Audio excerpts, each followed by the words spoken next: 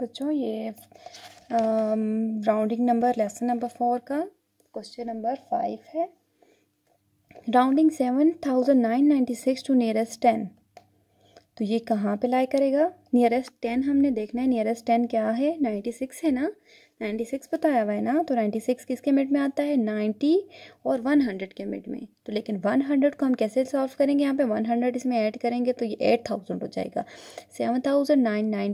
7995 और 8000 के मिड में हम देखेंगे 7996 कहाँ लाई कर रहा है। तो ये वो 995 से बड़ा है ना, तो 996 7996 यहाँ पे आएगा। It is nearer to the 8000। अब यहाँ पे बताते हैं 7999 is between 7990 and 8000। 7996 is nearer to 8000, यहाँ पे 8000 आएगा, then to 7990। 7996 is approximately equals to 8000, यहाँ पे 8000 आएगा। Question number 6, rounding each number two nearest 10। अब यहाँ पे आपने खुद सॉल्व करना है, फिर मैं भी आपको बता देती हूँ। और मैंने आपको लिए एक्स्ट्रा जो है आंसर शीट भी बना दी है, वो वीडियो के एंड पे आपने देखनी है। जहाँ से भी आपको आंसर नहीं आते हैं उसमें सारे आंसर सॉल्व होंगे। अभी मैं आपको साथ साथ बताती हूँ। ये देखिए, ये नियरेस्ट 10 है। ये एंड पे मैं आपको सारे क्वेश्चंस के आंसर इस तरह से बताऊँगी। क्वेश्चन नंबर 2 के आंसर हैं, 4 के, 6 के, 7 के, फिर प्रैक्टिस आंसर्स। ठीक है, क्वेश्चन नंबर 6 के आंसर फिर भी मैं बोलती जाती हूँ। 63 किसके ज़्यादा करीब है? अब आपने इतनी प्रैक्टिस आपने खुद कर ली तो आपको ये करना बहुत आसान होंगे। फिर मैं जल्दी से बताती चलती हूँ। 63 इक्वल है 60 के। 48 किसके ज़्यादा करीब है? 50 के। ठीक है, इस तरह से आपने खुद सॉल्व करने हैं और उसी तरह से लाइन ड्रॉ करनी है मिड में, और फिर आपको इस तरह से पता चल जाएगा। और यहाँ पे क्वेश्चन नंबर 7, ये थोड़ा टेक्निकल क्वेश्चन आपसे उन्होंने पूछ लिया। Number rounded to nearest 10 is 50। उन्होंने आंसर ही बता दिया। जैसे आपने आंसर फाइंड आउट करना है ना, उन्होंने आंसर बता दिया कि हमने राउंड ऑफ किया है तो वो नंबर आया है 50। तो आपसे 3 सवाल उन्होंने पूछे हैं। What is the possible answers, what is the smallest answer and what is the greatest answer. तो ये लाइन हम ड्रॉ करेंगे कि आंसर अगर हमारे पास आता है 50, तो 50 से बड़े और छोटे वर्ड की तरफ जाते हैं 40 और 60 की तरफ जाते हैं। सेंटर में हमने 50 लिख दिया। अब कौन से ऐसे नंबर्स आएंगे जहाँ पे आंसर हमारे पास 50 आए? What are the possible answers? Possible answers क्या होंगे? 45 से अबव, क्योंकि 45 से बिलो जो भी आएगा तो वो तो 40 बन जाएगा। तो 45, 46, 47, 48, 49, 50 और इसी तरह से यहाँ तक वाले नंबर भी, ये आगे तक यहाँ तक वाले नंबर भी राउंड ऑफ होके 50 बनेंगे।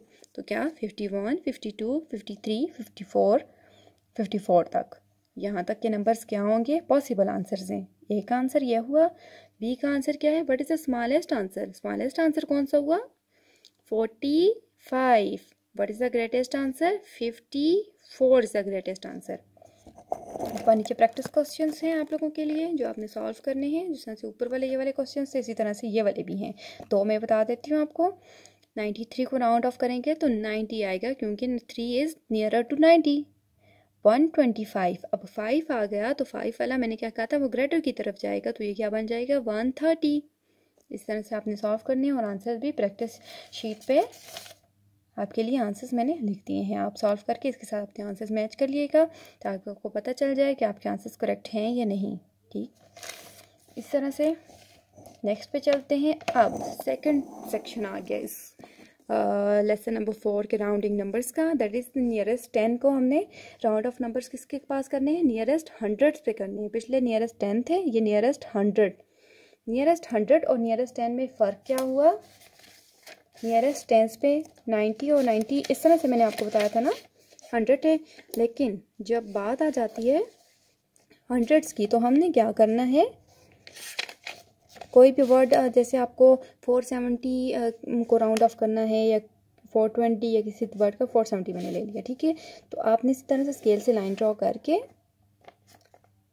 3 पार्टीशंस करके पहले 400 और 500 और सेंटर में क्या आता है? 450। समझ आ गई? इसके सेंटर में हम 4 पार्टीशंस बनाएंगे। एक पार्टीशन 10 को शो करेगी, सही है। यहाँ पे 410, 420, 430, 450, 450 सॉरी यहाँ पे आता है 460, 70, 70 यहाँ पे 470 आता है। तो इसको हम शो करेंगे तो बताएंगे कि 470 कहाँ ज़्यादा करीब है, 500 के ज़्यादा करीब है। तो राउंड ऑफ हो गया 470, ये क्या आंसर इसका होएगा, अप्रॉक्सीमेटली इक्वल टू 500।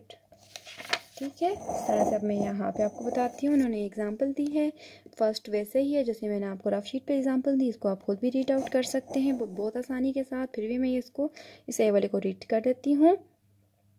यहाँ पे क्या है, यह रेस का बता रहे हैं तीनों का, बाला, सेठी एंड जुन्हाओ। इन्होंने क्या है, रेस में कितने फर्स्ट का इन्होंने बताया है कि उसने कितने मीटर्स जो है वो रेस की है, 236 मीटर। 236 अब कैसे बनाएंगे, 200 और 300 लिखेंगे, सेंटर में 250 लिखेंगे। अब 236 कहाँ है, यहाँ पे लाई करता है 30 और 40 के सेंटर में ही तकरीबन। तो ये किसके ज़्यादा करीब है, 200 के ज़्यादा करीब है। तो क्या है, 236 is nearer to 200 then to 300। We get 200 when we round to 36, ठीक, टू द नियरेस्ट 100।